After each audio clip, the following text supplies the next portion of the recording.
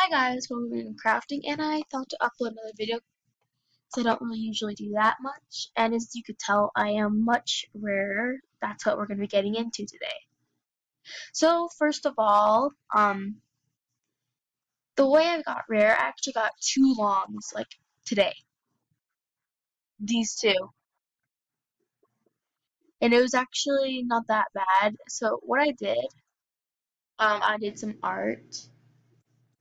And don't worry, if you're not skilled at it, I'll show you what you could do. Um, let's see. It's right here. I'm going to show you. So what you're going to want to do, you're going to do like realistic art. Like this, for instance, it's kind of loading in. Yeah, this. So I did this. I made a first copy. I got offered a purple long. So of course I accepted because I only had a green long at the time. And again, I got offered an orange long. I accepted because, I don't know, it's a long. I can't just say no. And I could always make more copies and stuff. So, yeah. So I made about 3 copies today. The one I just barely made is being approved by AJ. I'm going to keep that one, and I'm going to make more art so I don't just have to like keep doing the tiger over again. So even if you like aren't good at art, what you could do is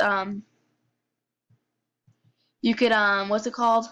You could trade for art and then put it for sale again and put a better price for it.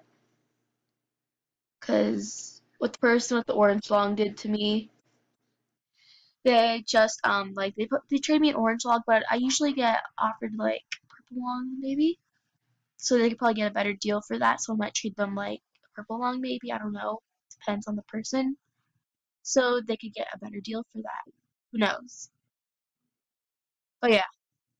So that's a way to get really rare really quickly. Instead of just doing step by step by step by like the Denbei and the Forgotten Desert and all that crazy stuff that takes like years and years. That stuff just takes forever. So I just like to do it pretty simple now. So art is like the #1 way to get items, like right now. So this is the way to get really rare. Even if you're not really that talented at it, just kind of keep practicing at it, watch some tutorials and stuff.